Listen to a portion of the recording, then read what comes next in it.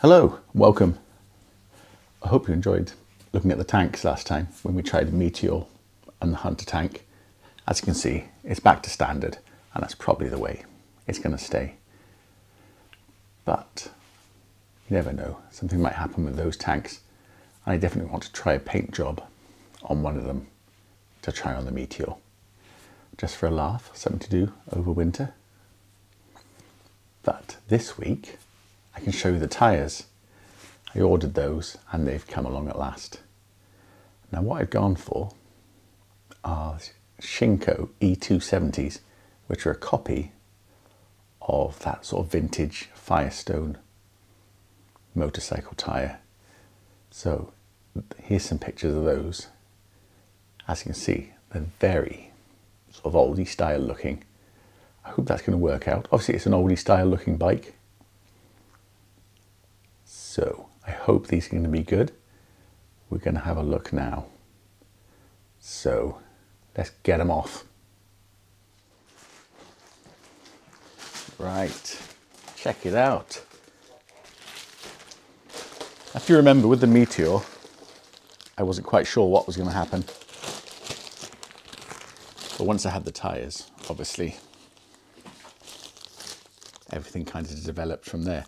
So I think it will be the same with this. But once we see what the tyres are doing, the rest of the bike will follow on from that. Hoping I got the right size. We got a 19-inch front and a 18-inch rear.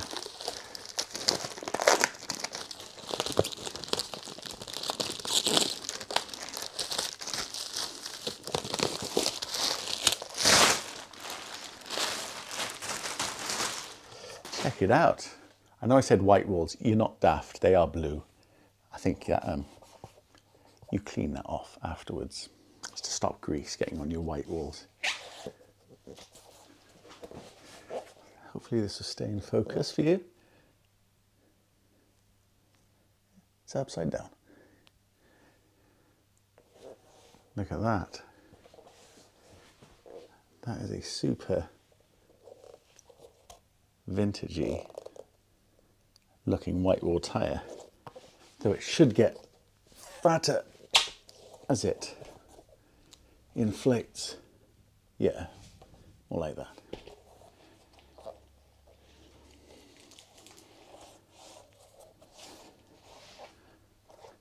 Now one thing you will notice about these is they're very tall because they've got 100% aspect ratio, which means they're as tall as they are wide. Now the original tyre is a 190/19, which means it's a 90% aspect ratio originally, which means the height is 90% of the width. So not that far different, but they are bigger, and I hope it's going to fit and not fit under the mudguard. But I'm telling you what, they're going on. I don't care. I don't care what we have to do, because these are going to go on this motorbike. So, front.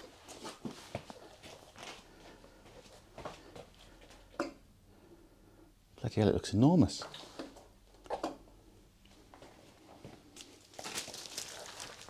And the rear, which is an 18.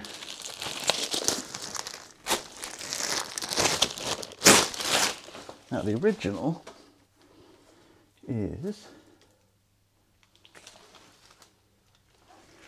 a 120/80. So the rear is the height is 80% of the width. But again, this one's 100% of the width. Although it's not as wide. It's 4.5 inch, just to completely mix up all our measurements. There we go.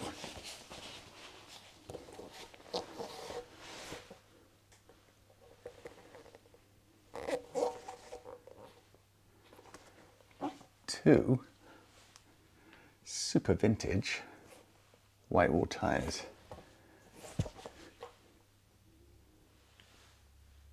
Sorry, I'm just enjoying the focus on this new camera.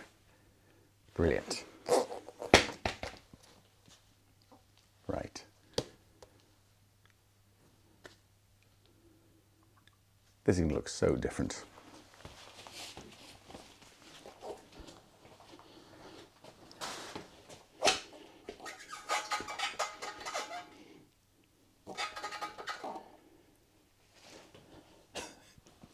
They look enormous. I can't get over how big they look. It doesn't look like a clown bike or something. Let's move you over a bit. I'm assuming that once the air is in them and they're pulled wider, they'll get smaller in diameter overall. Because I was expecting them to be about 30 millimeters bigger overall. They look absolutely enormous, like some kiddie's toy or something. And I know this is the right size. It's an 18. So if you use your imagination, there's the rear tyre.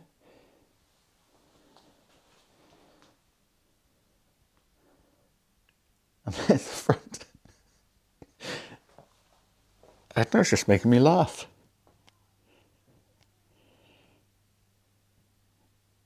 Is there some cartoon characters going to come riding in on it? Look at those Whitewalls though. I don't even know if it's going to be able to have a front mudguard.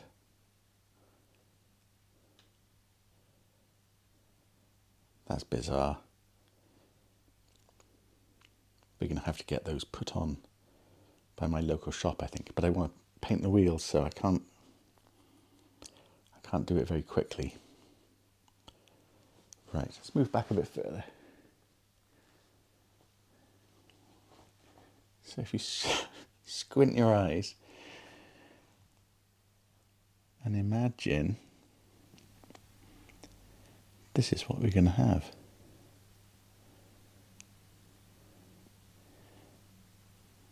Crikey. Well, what do we think about that? I think I'll have to prioritise getting the wheels off, getting those old tyres chucked, and painting them and getting these tyres on, just so I know that it'll fit. I think it will. It'll probably just be tight under the mudguard, but we can adjust that.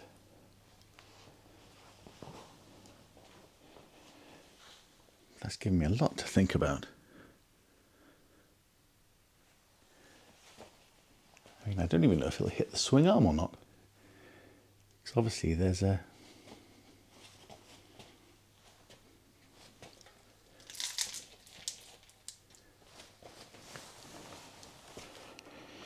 the front of the swing arm is in there. I tell you what, if you have to cut the swing arm, we'll do it, because I want these tyres on. And they're going on, and I've bought them, and it's too late to send them back. So it's going to happen. Right. Let's drop the rear wheel out. And just put that in the space. Just to get an idea. Yes. I've heard the wheels are very difficult to get out of these. So I've just used a block of wood underneath to raise the level up a bit.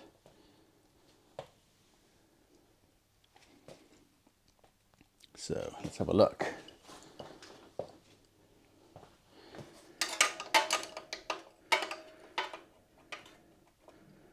I haven't got the original toolkit, so I'll just bodge it for now.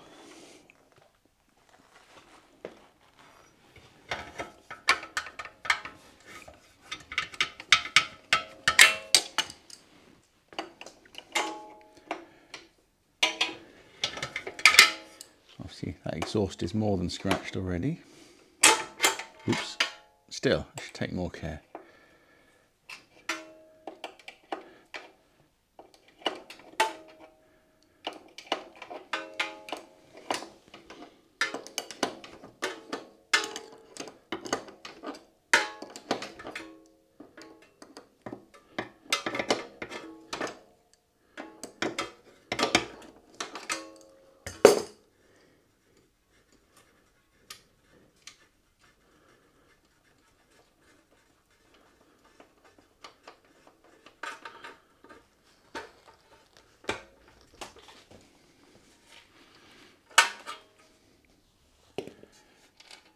nut washer. Right, if this is going to fight me or not. Not. That's quite clean actually. Oh, and greased. Right, so there's going to be spacers. Here it comes.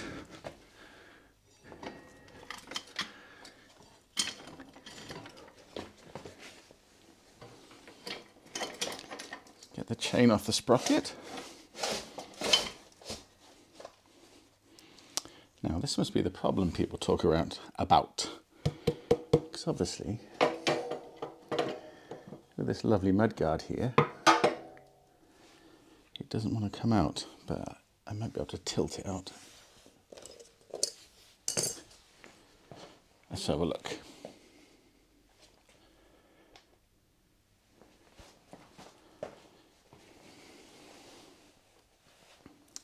Spacers.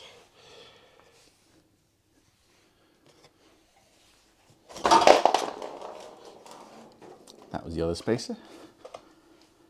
Oh yeah, I can see why this would annoy people, because this wheel does not want to come out.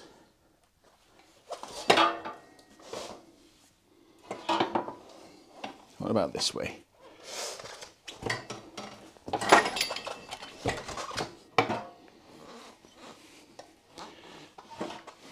There we go. So to the sprocket side. Still, that's not the way I would like to do it with a nice clean bike or a tidy bike.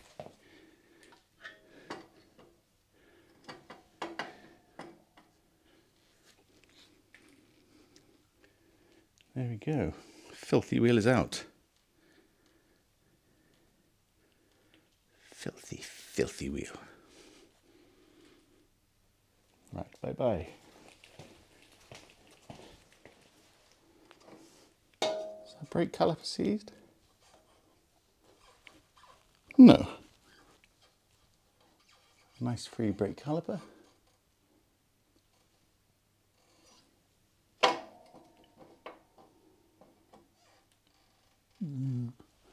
Right, let's try that tyre. Okay, 18-inch. Now, can I get the bloody thing in?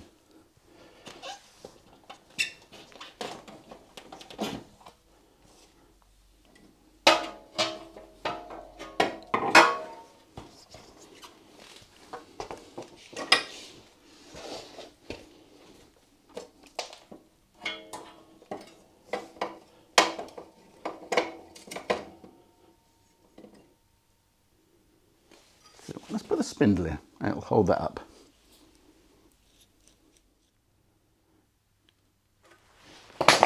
Oops. Right, is that in the middle of the wheel? That's closer to it, yeah. Right, let's have a look.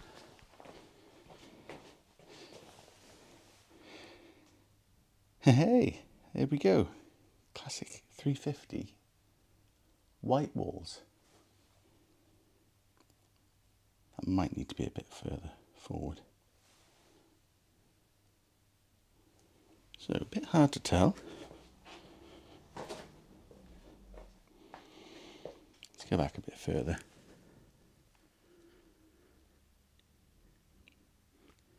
Looks a bit like from that film Tron now, with that blue ring and no middle.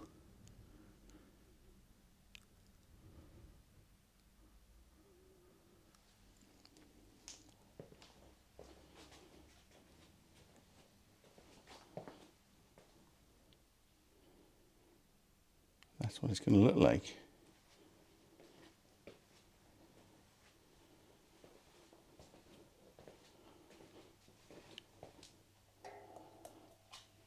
And one at the front.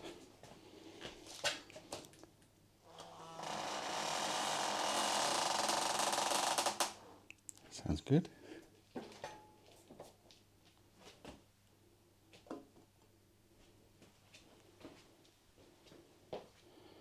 So you have to squint your eyes a lot. As I'll stick the filter on to help. Oh, it looks so old, doesn't it? I love it. It looks so old and friendly. These happy little tyres.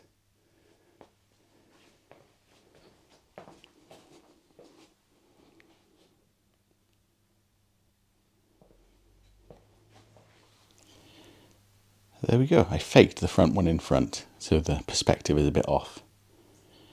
But again, if you squint your eyes a bit, oh, this can look so good. I was right to get the tyres first, because that would have changed everything if I'd gone with something different. Oh, the seats popped up. Don't worry about that. It's not meant to look like that. Right. Okay, a lot to think about now. That's going to look so vintagey. I'm really happy now. I'm really excited.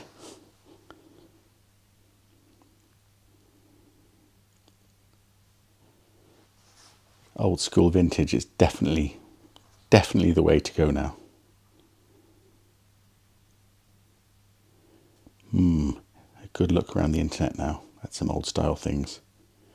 And we'll come up with a concept. But I know it's going to be making this look as old as possible. That's going to be so much fun. That's going to be so good looking. What do you think of those? Oh, I want to try out so many colours on that. Oh, what to do? Right, let's have a think. But in the meantime, I know a lot of you have been asking and wondering, and I've been waiting until now, till I had all my thoughts in a row.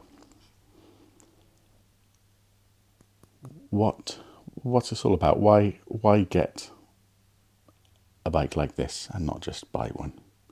Because that would be far easier. But let's talk about that. There we go, check it out. Can't wait to get them on. I've had a good look on the internet for any Bullets or Royal Enfields that have got these tyres on. But I can't find any anywhere. Just those sort of custom bikes I showed you earlier. So I can't wait to see this.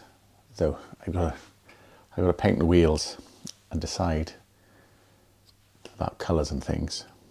So it's all a bit of a chicken and egg, as they say. Now, I know quite a few of you are curious of what I've spent for this, what I've spent out, what I've paid for this bike. And with the help of these crude models, because it would never be easy, with the help of these crude models, I'm going to show you. Now this stick represents what a brand new classic 350 Reborn Halcyon Black would cost in the UK. That's about £4,500, £4,500 on the road, ready to ride away. That's this red stick. Now, this green stick represents, not a crocodile, but what I could buy, probably a 1-year-old, perfectly nice classic 350 for. Maybe one with a few hundred miles or a couple of thousand miles, but otherwise as new. Beautiful, absolutely beautiful. So new, 4,500. A year-old used, maybe 3,200 at the moment, retail. Maybe a little less, now it's coming to winter. But pretty much just over £3,000, so you're all this saving. Just for someone else having bought the new bike. And if they've paid a couple of £100 for the first service, you've kind of saved a couple of £100 as well, as long as they did the valves better than I do it. Now, what about this bike? Now this bike, it gets a bit complicated here. I'll cover this bit up. I paid £1,200, which is that little blue bit. So about a little less than a third of a cost of what it would be if it was all very nice and shiny, and a lot less than, and about a quarter. See, I'm not doing the maths, I'm just using a stick. 1, 2, 3. So a new one would be nearly 4 times. Not quite 4 times. 3.5 times more expensive. Now, I think if I wanted, I could make this perfectly presentable and nice. Maybe not quite as nice as a lovely mint condition one, but perfectly nice. I think I could spend about £400 and collect all the bits and fix some bits and bend some bits back. So that much, the blue bit and the green bit. And I'd still be less than half the cost of buying a second-hand one, and about a third of the cost of buying a brand new one. And that's great. That's fantastic. I'd be happy riding around, but we both know that's not going to happen. So where I think I want to be at is, I'd like to spend that much extra. So maybe maybe £800 overall. So £2,000 in all. So just over half what a lovely one would cost. But quite a bit less than half than a brand new one. But it will have all the lovely things that I want. These tyres were £300 for the pair. No, about £320 for the pair. These tyres, because they're imported. Though they still came in about a week. And all the other things I want to add, and the paint finish, and the doing whatever I want really, and getting it exactly how I love to look at it, as well as just the enjoyment of messing around with it, like the Meteor. Because if I'd taken that money on tyres and everything and added it to one of these price points, obviously I'd have spent quite a bit of money then. And I would like to take my wife somewhere actually nice. So that's kind of what the budget I've allocated. So brand new, 1 year old and as good as new. And this.